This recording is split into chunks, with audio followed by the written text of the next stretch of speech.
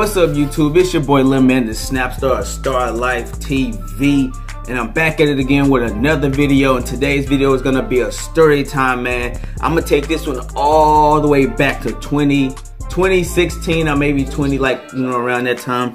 I was in Lexington, Kentucky, you know, just minding my own business, y'all. This story is gonna be about the time I was mistaken for a whole bank robbery, y'all.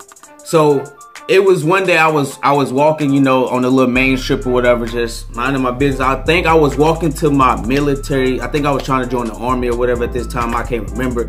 But I was walking. I had walked to the bank, and I had went to go speak with a recruiter because I was thinking about joining the army. That's what it was.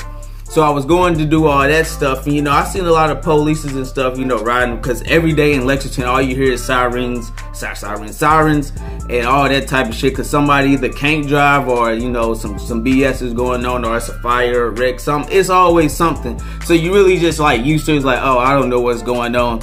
So you know, I go get my money out the bank, but it was at a bigger bank actually across the street. But, you know, the bank robbery had already happened. I guess, you know, the police always getting there late. So I go into the, you know, I'm walking, you know, the police like stopping everybody, you know, asking questions and stuff like that. So I had, you know, got my money out the bank and went to the recruiter station. I sat with the recruiter for like 5, maybe 10 minutes before the police had walked into the recruiter station asking, did he see anything or hear anything, that, you know, anything suspicious or whatever. But I'm like, why would he know if everything happened like across the strip, you know what I'm saying, like across the street, you know what I'm saying? And he was like, no, I didn't really hear anything, da-da-da-da. So then of course they asked me, because it was just me and him in there, and they was telling me, you know, hey, you fit the description, the robber, he was black. I had on a burgundy hoodie, I was walking, I had a backpack, and then on top of that, if they was to search me, the money I had in my pocket, I probably had like $100-something, because I had just got paid or whatever, so I was going to get some money out the bank. I had it like all crumbled up in my pocket, because I just got it and just stuck it in my pocket, so that looked suspicious, but they didn't check me.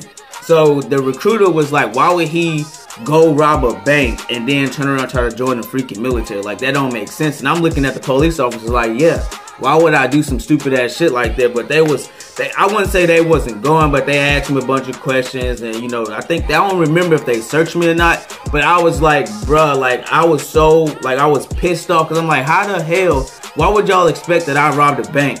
And then, but I think they ended up catching the dude probably like an hour or two later. Like, I literally was like, man, I'm finna go home. Like, reason why I walked, because everything was so close to where I was at. Like, literally, it was like a 15-minute walk.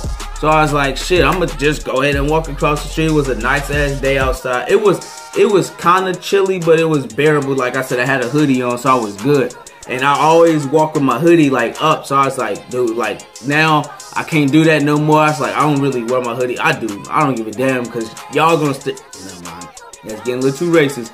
But it was crazy, because I was like, dude, and it was like 4 or 5 police officers, and I'm like, bruh, if these motherfuckers really think I robbed a bank, they're gonna be like, fucking, I'm weak as hell, because I'm like, I had everything that looked like I did. I had a hoodie, I had a backpack, and I had crumbled up money in my pocket. So could I have been a suspect? Maybe, maybe not. But the only thing was, they said it was a black guy, burgundy hoodie, and that was it. And I'm walking with a burgundy hoodie, and I'm a black guy. The only thing I felt like that I didn't match the description was because I was short. I think they said he was like average height. I'm like 5'4", maybe 5'5" now. So I'm like, dude, I'm not even nowhere near average height.